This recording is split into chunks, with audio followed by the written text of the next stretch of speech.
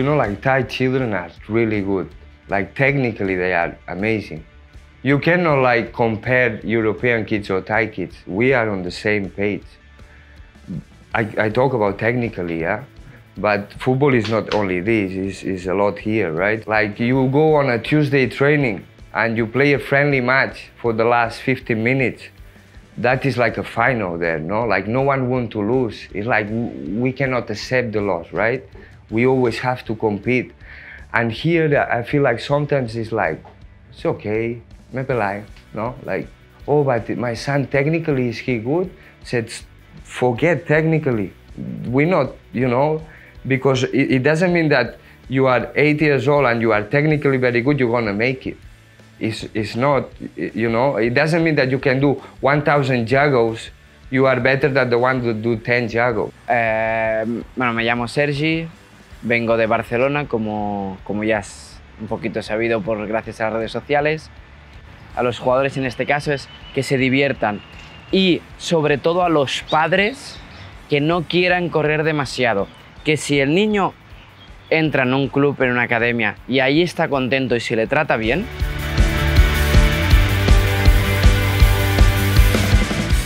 Okay, so my name is Jordi. Okay, I am the founder and the CEO of PFA.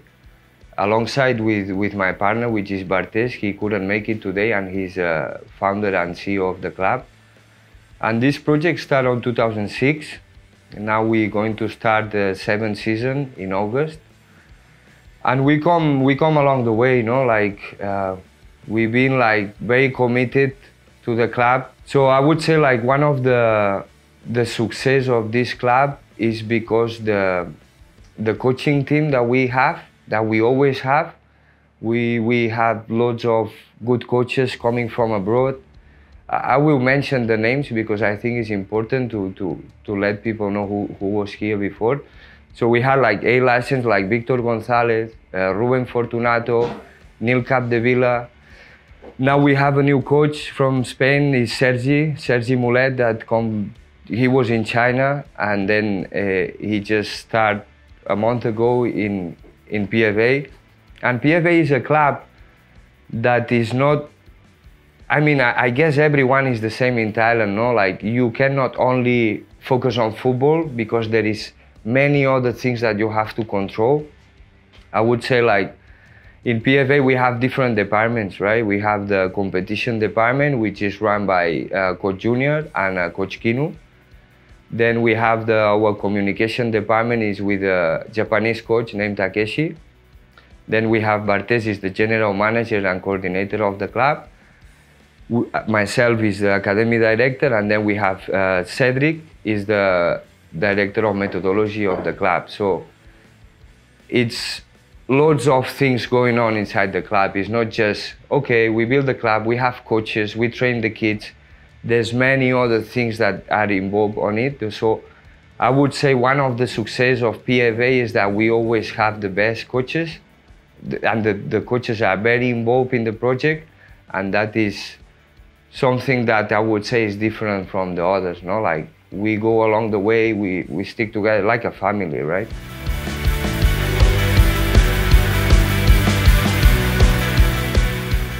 You know, like Thai children are really good. Like technically they are amazing. You cannot like compare European kids or Thai kids. We are on the same page. I talk about technically, yeah?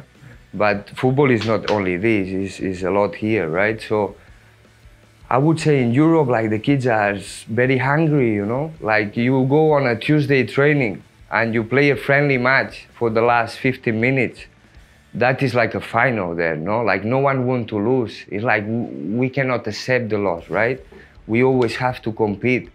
And here I feel like sometimes it's like, it's okay, maybe like, no? Like it's not a big deal, it's just a training.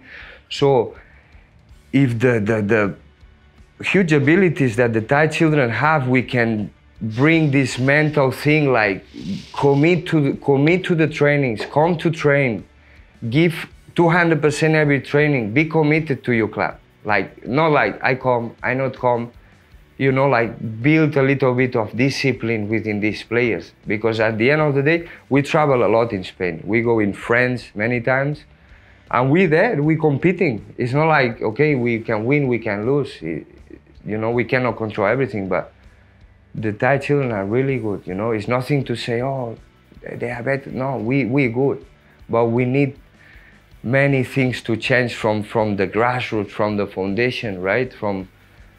That is my main concern. And I always say to the parents, sometimes they come and say, oh, but my son, technically, is he good? I said, forget technically. We're not, because it doesn't mean that you are 8 years old and you are technically very good, you're gonna make it. It's not, it doesn't mean that you can do 1,000 jagos, you are better than the one that do 10 jagos. Football is not about juggling, yeah? So, nothing to worry about that, We have good kids, but we need to set up a good structure for these kids. That is the priority if we want to move forward.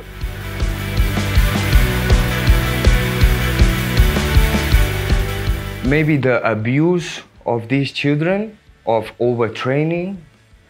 These children have no loyalty to any club. Some children, I don't talk, this is my opinion, right? Like let's say you start play football, you defend shirt like PFA, these colors is like, I go to everything with this.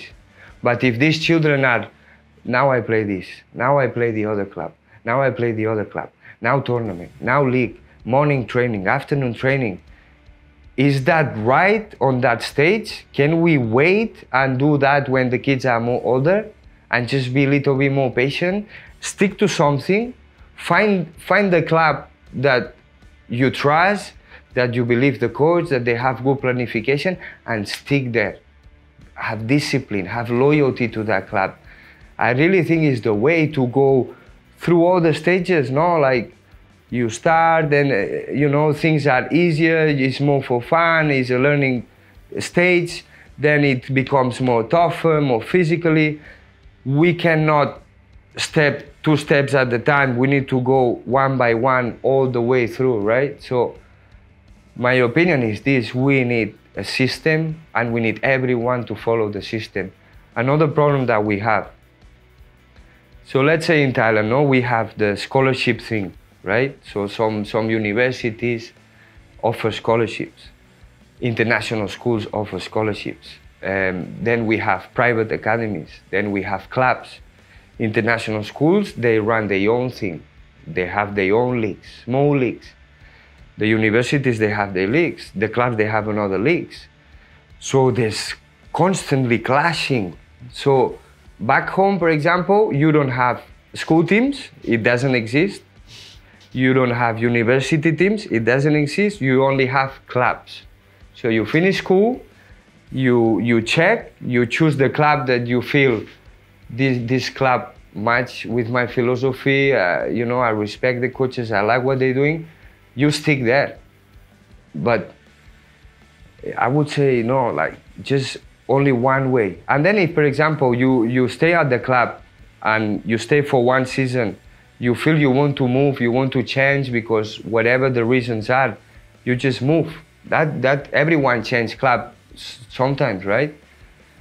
But what we cannot happen is that we just play everywhere. These kids are getting confused. These kids are just like, what is going on? Why I cannot represent one club and be loyal to it? Because as I said, it's not only this, it's about here, it's the passion, it's to defend the colors, it's to be committed, to be loyal to the club that represents you, So all these little things, we have to put it inside the Thai culture.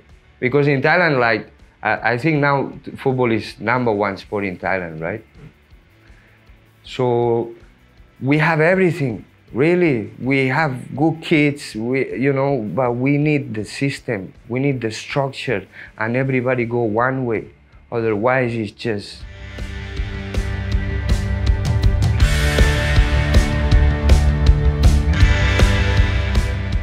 Now, on the stage we are now, we are more looking at the present because the pandemic creates a big damage, not to PFA, to all the clubs in the world. So right now we are rebuilding the club.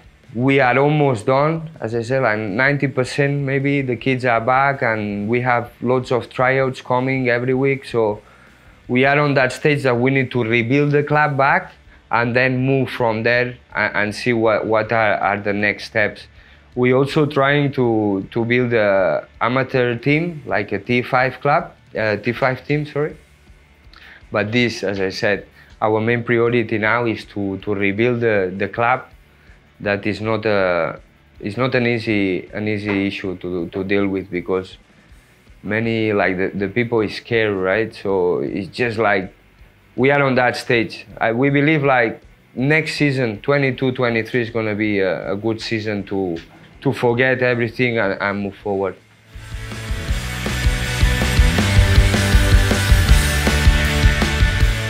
PFA is the organizer of the TAR Asia qualifiers. The TAR Asia qualifiers is under 11 competition that the last edition was hosted in Bangkok. The next edition might be in December 2022, this year. We don't know the dates yet. And is a competition that we bring teams from Indonesia, from Malaysia, from Japan. This time we're expecting to bring teams from Vietnam, from China. Let's see how we can approach and if people is willing to travel again. So basically you come to one competition, it's the same format as they're going to play in Spain, and it's a qualifiers, right? You play a competition, group stage, knockouts. If you win this competition, you travel to the tournament in Spain for free. That means that flight tickets, accommodation, food are fully paid for the winning team. I think it was like 10 kids plus one coach or two coach are just free to go. It's very interesting. Last time it was big success. Thai Port was the winner. The Thai Port 2009 won the competition. But unfortunately the pandemic came, Thai Port couldn't travel, and then we communicate with Thai Port what we could do in change, because like the competition every year is changing. It's always kept under 11. So they are too old already to play that competition. So we gave 100,000 baht for Thai Port in, to exchange and to say we are sorry, but we still give some symbolic amount of money to the parents and to the team to do whatever they want. So after we ran the TAR Asia qualifiers in Bangkok, we get approached from other countries in Asia that they would like to host qualifications also.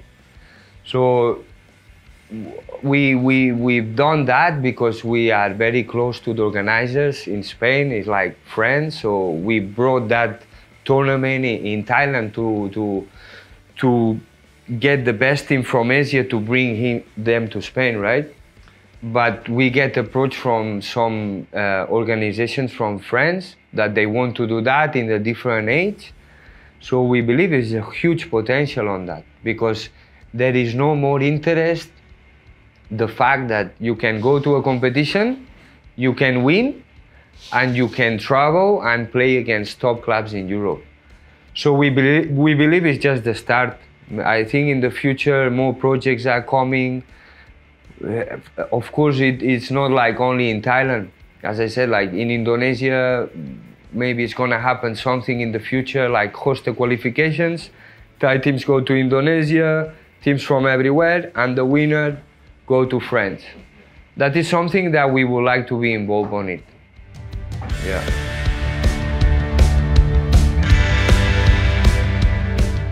We are working on a coaching course, which is going to be on the 2nd and the 3rd April. This course is going to be run by our director of methodology, Cedric from France, and Sergi Moulet from Spain. Cedric is A license and Sergi is a pro license. This course is going to happen at Brighton College. And yeah, it's a course for, I would say, all even for the parents or people that likes football and wants to know a little bit more about it, like how we design a lesson plan. We also, it's very interesting actually because we have a platform that is the platform that PFA is using at work. It's called Football Aim. And this platform is for the coaches that are joining this course can use the platform to design lesson plans and all of this. So it's a very interesting project. Yeah. Yeah. Then during this coaching course, we want to share the time between sometimes in classroom that we will point on some topics, and time on the pitch where the coach will observe the training session and also the match, then during both days, Saturday and Sunday. And the topics that we will introduce is about the session design, how to structure, how to draw a training session. After is about how to run the training session and some tools to teach how to teach the kids. Also about the programmation. We don't say programmation in English. About the periodization, yeah. And then all the topics and what we can train related with the age of the kids, because of course we don't train and we don't develop the same things with kids of 5-6 years old and a kid of 15 or 16 years old. And it's all these topics that we will see during this coaching course. Por lo que hace al curso de entrenador que vamos a realizar de PFA, creo que es una herramienta muy importante, y desde aquí hago una llamada a entrenadores Thai que lo puedan aprovechar, porque gracias a la experiencia que tienen mis compañeros ya que llevan muchos años aquí, más los conocimientos adquiridos en Europa, en Francia o en Barcelona en este caso, más ahora mi granito de arena de mi experiencia tanto en China como en Barcelona, creo que los entrenadores Thai pueden mejorar muchísimo. Por ejemplo, yo me voy a centrar mucho en dos aspectos. Uno es el trabajo de amplitud. ¿Por qué jugamos en amplitud en el fútbol? ¿Por qué tenemos que aprovechar todo el campo y no estar encerrados? Y el otro tópico así que vamos a utilizar es el ataque y defensa de áreas. Al final en el fútbol pasan muchas cosas en el campo, pero donde se ganan o se pierden partidos es dentro del área. Y por lo que he podido ver durante este breve tiempo que llevo aquí, hay muy pocos equipos que estén trabajados en estos dos aspectos. Entonces, como lo que veo aquí, entiendo que es una cosa a nivel general, creo que vamos a ir en esos dos topics para que los entrenadores Thai lo puedan aprovechar y así mejorar a los jugadores.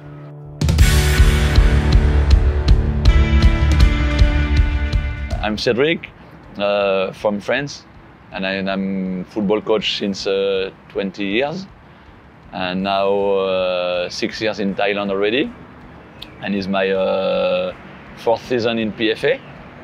I'm the director of the methodology, and then what is the meaning is I try to give guidelines to the coach. Then every week we have one methodology meeting, and then we share ideas with the coaches. We try to teach, to improve all the coaching staff about session design, about what topic we can teach to the kids accordingly with the age group. All this stuff to make sure that we give quality during the training session and also during the matches. Bueno, me llamo Sergi, vengo de Barcelona, como ya es un poquito sabido gracias a las redes sociales. Llevo más de 20 años entrenando, que parecen muchos, pero al final empecé de muy joven. Y bueno, he estado siempre entrenando en Barcelona, menos los 2 últimos años que he estado entrenando en China, en Wuhan precisamente, en la ciudad que ahora es muy famosa por otras cosas, en el fútbol base de un equipo de Superliga China. Y ahora, pues hace 2 meses aún no, he llegado aquí a Tailandia de la mano de PFA pues para involucrarme en ese proyecto nuevo que tienen, que es muy interesante. Mi antiguo club, sobre todo mi club de formación, es el Habak Tarrasa, un club de Tarrasa, de mi ciudad. Es un club muy humilde, muy de barrio, que esto nos hace a pues, ser mucho más familiar. Y como anécdota un poquito, en ese club han salido jugadores como Xavi Hernández, actual entrenador del FC Barcelona, Sergio Busquets, jugador del FC Barcelona y campeón del mundo, Riqui Puig, actual jugador de la primera plantilla de FC Barcelona, así como también Víctor Sánchez, ex capitán, ahora ya no, ex capitán del Real Club Deportivo Español.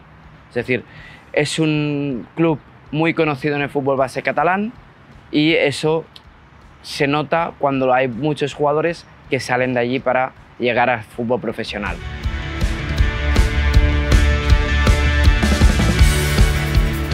Como mensaje final, lo que sí que les diría a los chavales, a los jugadores en este caso, es que se diviertan y sobre todo a los padres que no quieran correr demasiado, que si el niño entra en un club, en una academia y ahí está contento y se le trata bien, que siga, que no tenga prisa para llegar al fútbol profesional. Al final el jugador tiene que divertirse, si no se divierte no va a llegar a ningún sitio.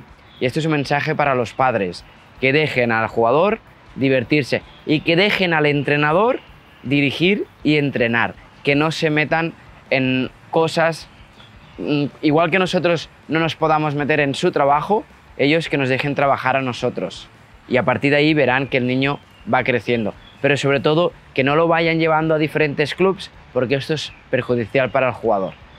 Un poquito es este el mensaje y con esto os dejamos. Un abrazo.